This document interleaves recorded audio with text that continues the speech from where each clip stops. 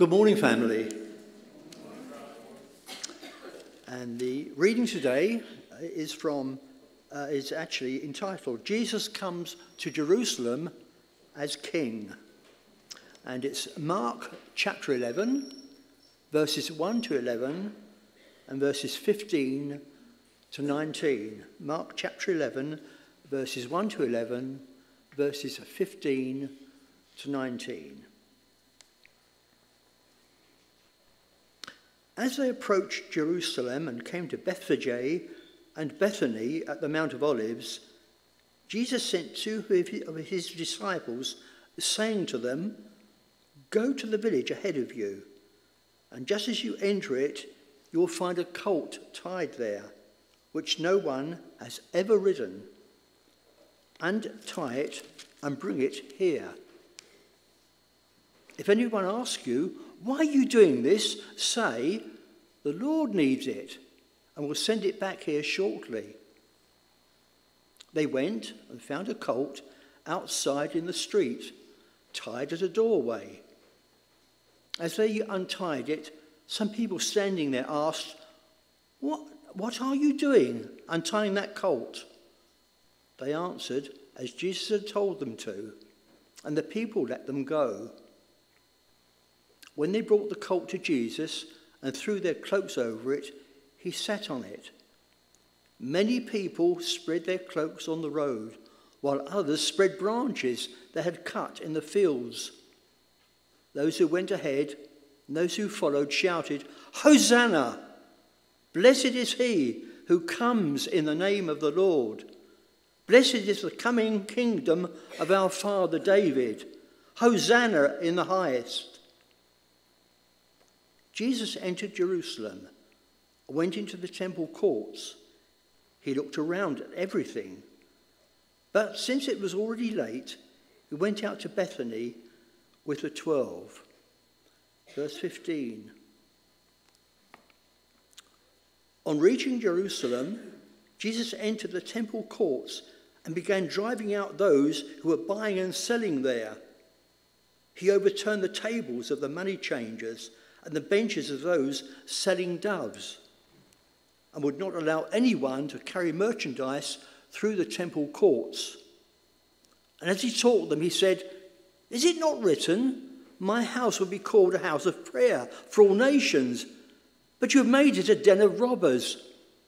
The chief priests and the teachers of the law heard this and began looking for a way to kill him, for they feared him, because the whole crowd was amazed at his teaching.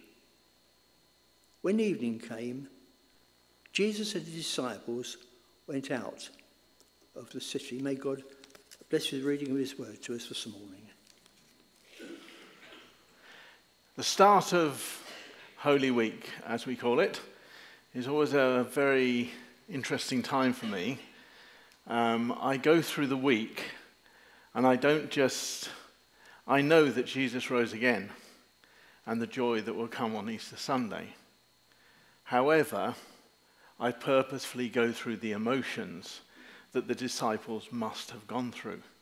It must have been an utter roller coaster for them, and of the triumphal entry, of Jesus predicting his death, and then going through down to Gethsemane, and then the devastation of the trial, the denial, the desertion, the whipping, the horrible experiences that Jesus, their very wonderful friend and master, went through, and then nailed on the cross. So I do suggest that you go with us, go with me through this week, and let's recognize that this was a difficult week for them. They must have thought the world had gone mad. Let's see whether we can... Oh, there we go. I'd forgotten that I'd done that. A world gone bananas. The world is bonkers, isn't it? Rosie put it in rather a nice way. There's a lot to think about and pray about this morning. But we live in a mad. I don't know how many in the film there is with the Spencer Tracy. That's a very old film. But it's a mad world. Who's in charge, for goodness sake?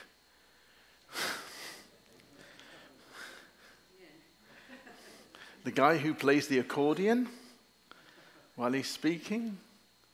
Joe Biden? Is it Mr. Putin who's bombing Kiev this morning? Is it Rishi Sunak or is it Boris Johnson?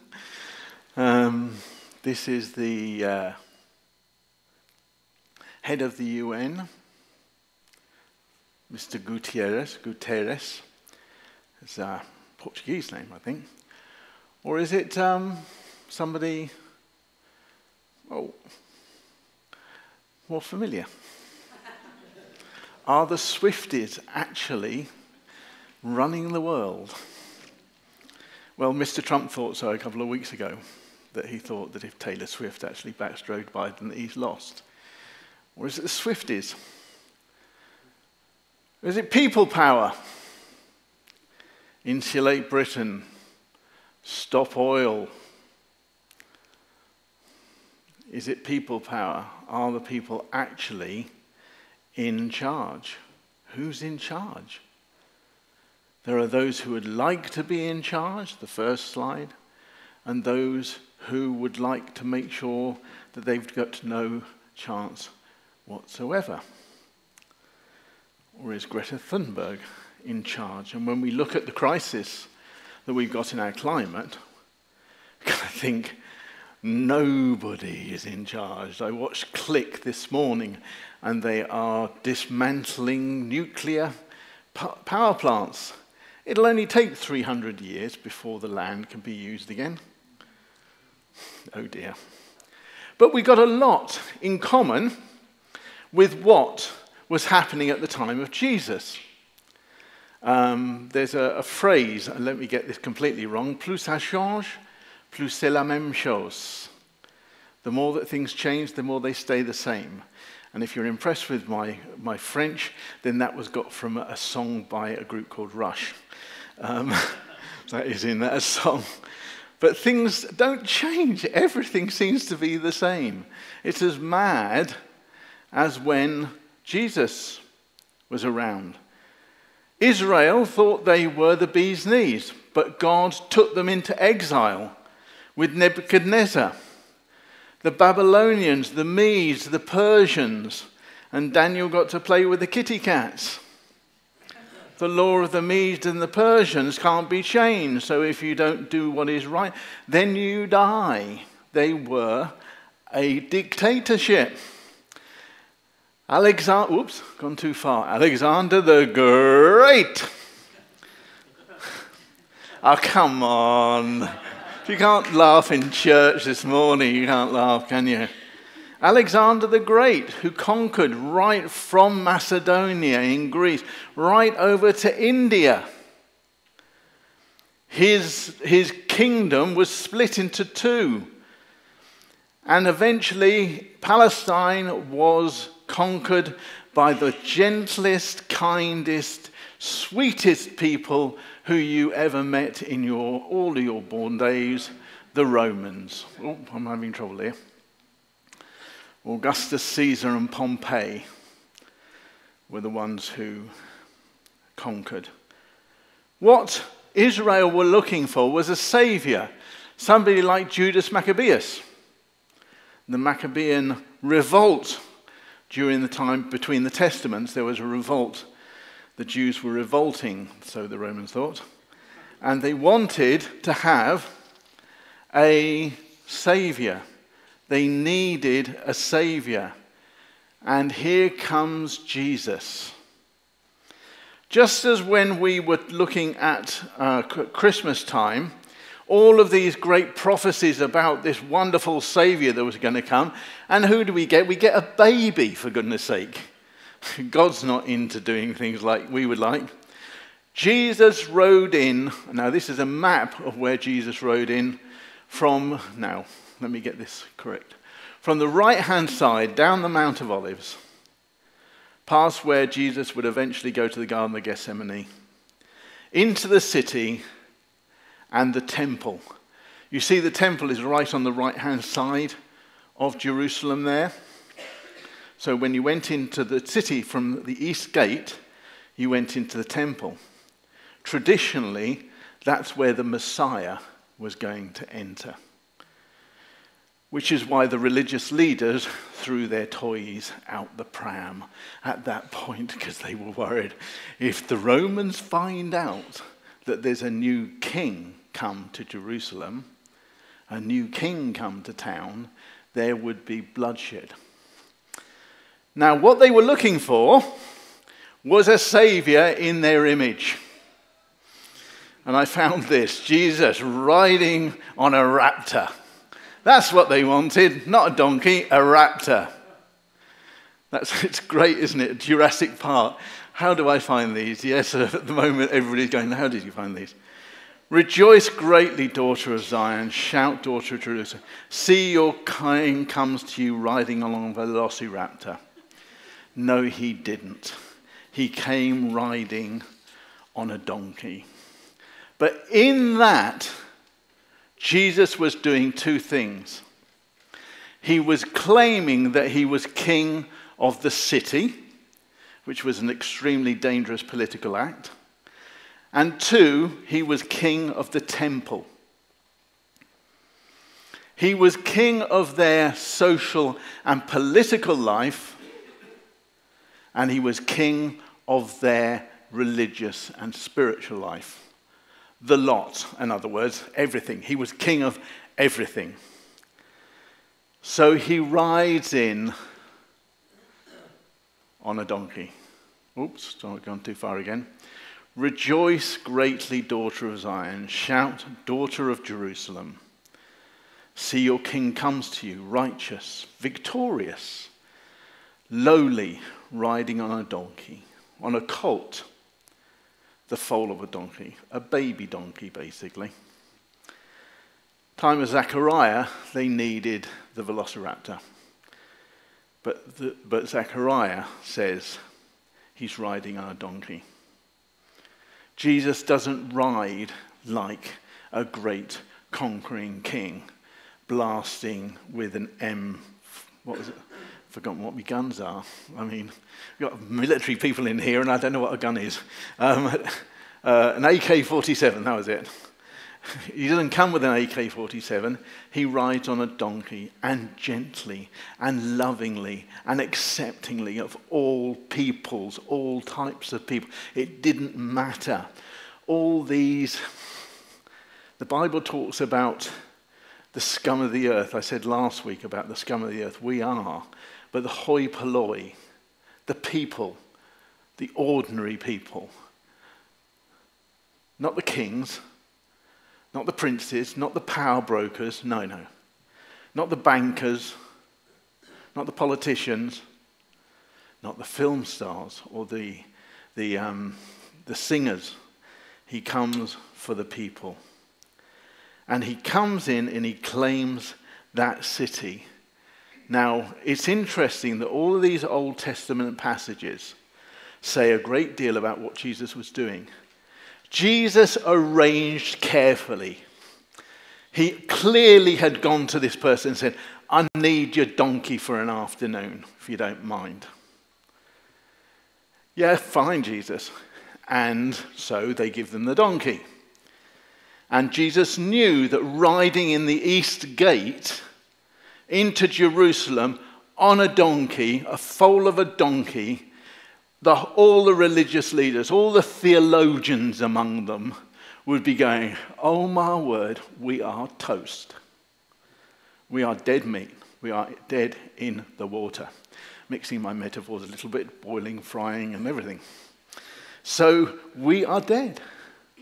They knew, and Jesus knew what he was doing. It was a pretty terrible thing to do. Maybe the disciples understood this. Maybe they didn't. Maybe they just thought it was great. They were going on it's Mardi Gras, let's go. It's a high.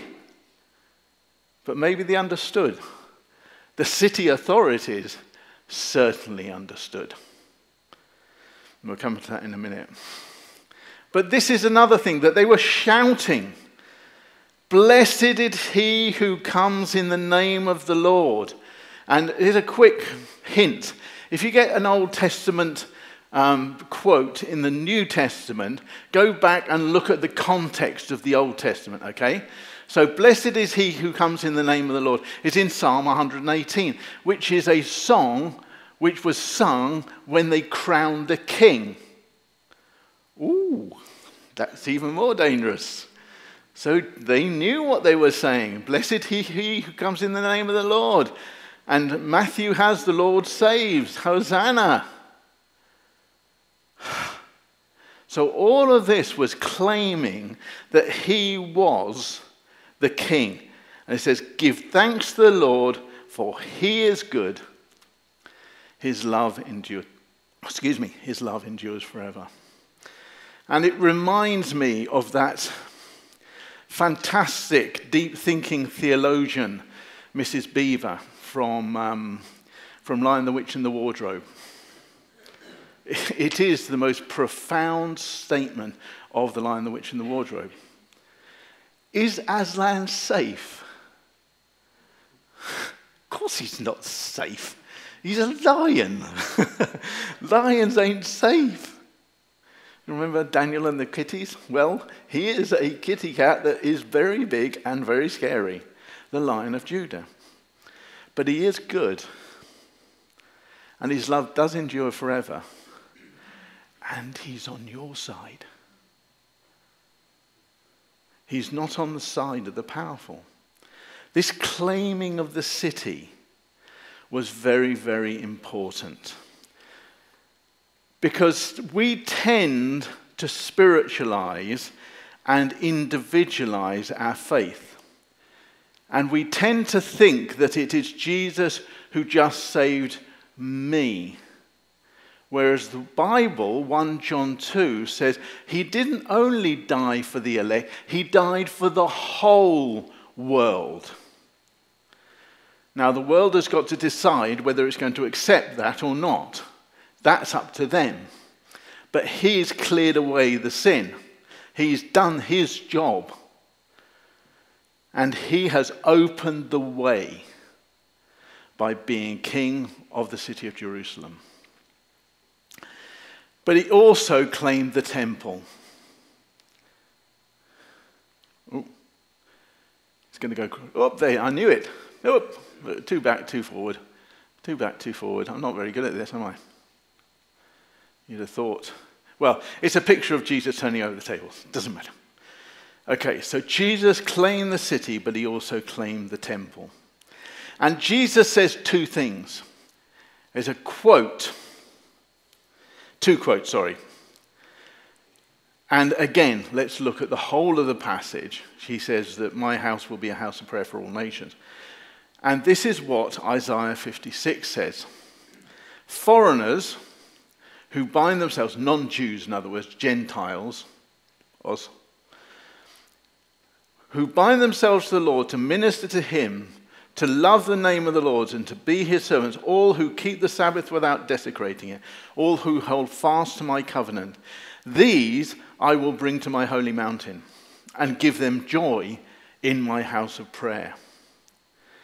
Their burnt offerings and sacrifices will be accepted on my altar, for my house will be called a house of prayer for all the nations. Now, where Jesus marched into was there, the court of the Gentiles. The Gentiles were not allowed in the old temple into the inner part of the temple. They had to stay in the court of the Gentiles. And sorry, girls, the women. Court of the Gentiles, court of the women, same place. And what was going on was, you couldn't make your sacrifices, you couldn't buy your sacrifices anywhere except at the temple. It was a closed shop, basically. And they sold the lambs, and they sold the pigeons, and they sold the doves in the temple. So The Sadducees, who were running the temple, could set the price. It wasn't supply and demand. There was no other demand outside, and they were the only suppliers. So they set the price wherever they liked. And so the poor people coming in had to buy their sacrifices there. That's what they were doing. What's more is they couldn't buy with their own currency. They had to have temple currency. So there was an exchange rate. And the exchange rate, well, you can probably guess that it didn't actually benefit the people. Okay? It benefited the people who ran the temple. So here we got a closed shop. You can't buy your sacrifices anywhere where you want to be faithful to God. You've got to buy it here. And you've got to buy it at a high price. And what's more, you've got to buy it with our money. And we've got a really good price for you. Can you imagine the money changers on the side of the... Yes, mate. It's like a Tottenham car dealer. I mean, I've got a great deal for you, mate. Right round here. Yes. So this is what Jesus came to. And he looked around and he see all these people. He knew that his Father wanted all the nations, every nation in heaven and on earth to worship. And they weren't being allowed to because the religious leaders had got everything stitched up. And so Jesus says, you have made it into a den of robbers. That's the film Den of Robbers. I've never seen it before, actually. With Gerard Butler, it's probably quite violent. You have made it into a den of robbers. This Jeremiah 7, where the people were saying, oh, but we got the temple. We're all right, we got the temple. The temple of the Lord, the temple of the Lord, the temple of the Lord, says Jeremiah. It's all right. No worries. And God says, no. You'll be dragged out of here because unless you do justice and unless you let people to come to me, you're not doing your job properly. And again, we might be thinking, well, that's your interpretation, Paul. But the religious leaders knew exactly what he was doing. And a few verses later, they say, by what authority do you do these things? These things, looking at the wreck tables and the pigeons flying off into the distance and the lamb going out the door and everything. Impersonation of a lamb. I've been doing this all week. So by what authority do you have to do this? Because he's king. Because he's Lord. And he's claiming lordship over Jerusalem, over its politics, and over the the spirituality of the people. So what does that mean for us? Jesus Christ should be the center of our lives. Now, there is a theologian, no, not Mrs. Beaver. He wrote a book. He used to quote quite regularly, this is Karl Barth, he used to quote quite regularly from Ecclesiastes, God is in heaven and thou art on earth, therefore let your words be few. And then he wrote a theology of 6 million words. There you go. I don't know anybody who's read the whole of Church Dogmatics. But he joked one time and he said, so, yes, Jesus Christ. Oh, sorry, what was the question? Because the answer is Jesus Christ. Who deserves your loyalty? Jesus Christ. I'm sorry, what was the question? And we are called Christians. In the first time, it was in, I always forget, Ephesus or Antioch. Antioch, that they were called Christians. Why? Because they were going on, banging on about this Christ person all the time. And this is our Lord. He is our Lord, whether we like it or not. We can actually say, okay, Lord, that's great. I will come under your authority, but we know that he's good. and he's loving, and he wants the best for us more than we want the best for ourselves. We talk a great deal about mental health today, and I tell you, it improves your mental health when you come under the authority of Jesus Christ, who loves you enough to get pinned to a cross. So we've got to live like the Lordship of Jesus over our lives. That's really quite simple. What would Jesus do? Well, flipping tables over and making a whip is actually an option, apparently. When somebody says, the next time somebody says to you, what would Jesus do? You go, oh, he would have made a whip and turned the tables over. Oh, I wasn't really thinking of that. Somebody said that WWJD actually meant we want donuts. What would Jesus do? Look at the Gospels. What did he do? He healed the sick. He associated himself with those who nobody cared for. He preached God's word. What would Jesus do? He'd go out and he'd just love people, whether they deserved it or not, and especially those of us who don't deserve it. Me. And we are living examples of this. When the world looks at Christians and says, what a bunch of judgmental, nasty people they are, it's not God's fault. That's our fault. And we're misrepresenting who he is. Loving, caring, hard-nosed Jesus Christ. He was meek and mild, yes, but he wasn't weak and watery. He was very, very strong, and he is strong to save. And on Palm Sunday, we can, with everyone else, say, blessed is he who comes in the name of the Lord. Because he's our Lord as well as the Lord. Let's pray. Lord Jesus Christ, we stand in wonder at your love. We also want to confess that we are sad examples, sad reflections of that love. We don't do what you would have done.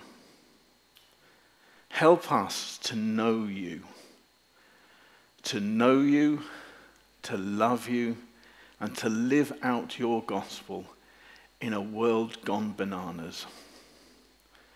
Because we know that ultimately you are in charge. You will bring justice. You will bring oppression to an end. You will bring persecution to an end. In the meantime, help us to fight that injustice and fight for justice. Help us to speak your word out with the love and the grace that you demonstrated in Jesus. And we ask it in his name. Amen.